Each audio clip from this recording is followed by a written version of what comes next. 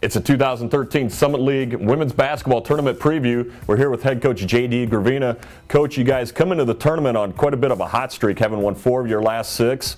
You guys are really playing your best basketball right now, you could say. Great homestand to finish off the season. You defeated Fort Wayne, who we'll talk about here more in a moment, with your first-round opponent. And if you finished off the season sweep of Oakland on Senior Day, are you guys playing your best basketball of the season at this point? I do think we're playing our best basketball. You know, during our losing streak, I thought we really got better defensively and on the defensive boards. And we were struggling to score. We made a few adjustments in our offense and got our confidence back. And now things are starting to come together. You know, we've won 4 out of our last 6. And even in our losses against South Dakota State and South Dakota, I thought we played pretty well.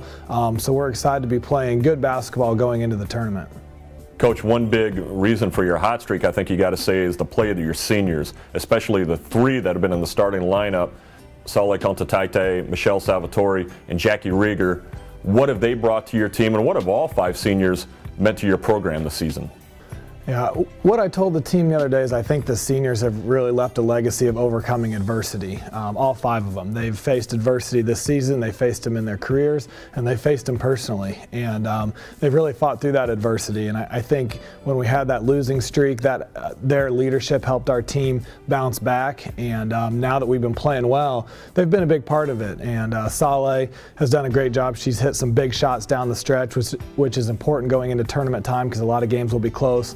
Michelle Salvatore has really reinvented herself as a player, even in the last 2 weeks of her career, which is really encouraging to see. We're a better team when she's on the floor and playing well. And Jackie Rieger has also really come along, and she's playing her best basketball this last month and has been a big part of our success.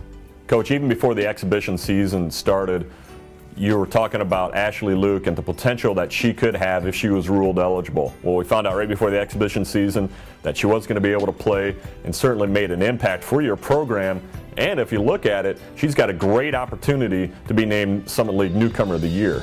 Yeah, I mean, we're incredibly blessed to have Ashley on our team. And towards the beginning of the year, I wondered if I set expectations a little too high for her, you know, especially having sat out a year while at Wisconsin Green Bay. But she just got better and better every single game. She's been a double-double machine lately. And, you know, she's going to continue to get better. She still has room for improvement as a very driven athlete. So her emergence has been a huge part of our success, and it gives us a real scoring threat down low, which helps open up our perimeter play. Coach, you talked about the play on the perimeter. Certainly one big positive this year has been the play of your point guard, Rebecca Hendrickson. Top 25 nationally in assist-to-turnover ratio. And really, she's one of the players that you look at the stat line, she gets overlooked a lot, but you look at her minutes played and what she does offensively and defensively for your team, especially getting put on the other team's best player. She's got to be a candidate for Defensive Player of the League, in my opinion. Yeah, I mean, Becca is just a treat to coach. She is one of the toughest kids I've ever coached, a great defensive player. You know, I wish they kept track of stats for charges because I'd guess she'd lead the league in charges taken. You know, she just will sacrifice her body. She gets through screens really hard. About every game she's got a bloody lip. And, you know, offensively, she's incredibly efficient. Like you mentioned, she has a really good assist-to-turnover ratio. She takes care of the ball. She makes simple plays. And she's a kid that may not pop out on the stat sheet, but, you know, she's one of the most important players on our team, and she's definitely one of the most consistent players on our team. Coach, your quarterfinal opponent, Fort Wayne, you've had an interesting series with them this year. In fact, you had made mention at the Macomb Downtown Club that it's got to be one of the biggest point swings of any series of all Division I teams this year. You lose by 31 up at their place, but then last week they come here and you beat them by 19. What was the key to the turnaround, and what's going to be a key to victory in the quarterfinal round? Well, you know, Fort Wayne's a really good team. They're a lot like us. They like to shoot the 3, and with any team that shoots it, you're going to be naturally up and down, as we figured out. I'd like to say it's some ingenious coaching move I made with adjustments, and we did make some adjustments, but the truth of the matter is they played really well at their place and we played pretty poorly.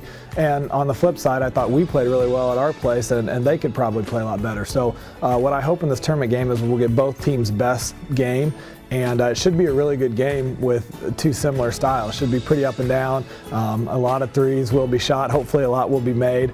And, you know, defensively, we've gotten better at our half-court defense, and if we can continue that improvement here in the conference tournament, I think that will help us at least make them hit tough shots. Coach, of your 8 returning players, every single one of them has at least a little bit of experience playing in the Summit League tournament. As a coach, how do you approach this tournament? Do you try and play it off as just any other game, or does everybody realize there is a lot more added importance to this? I think it's a tough balance. I think defensively we try to set the stage that there's more on the line. That this is a bigger game than usual. Of course, that's hard because the regular season we're telling them how important every single game is. But offensively, we want to try to play relaxed and play comfortable and play confidently. And I think some teams can tend to get a little tight in postseason play. So if we can try to differentiate the two, the attitude we have defensively that it's a fist fight and the biggest game ever, but then offensively play relaxed like it's a pickup game, I think we can have the best of both worlds. Well, Coach, best of luck up in Sioux Falls. Fans, as a reminder, quarterfinal round against Fort Wayne, 12 o'clock on Sunday. Make sure you log on to GoLeathernex.com for all the latest information. You can listen to the games online, or better yet, come on up to Sioux Falls and watch the Leathernex in person. For head coach J.D. Gravina, I'm Patrick Osterman. Thanks for watching.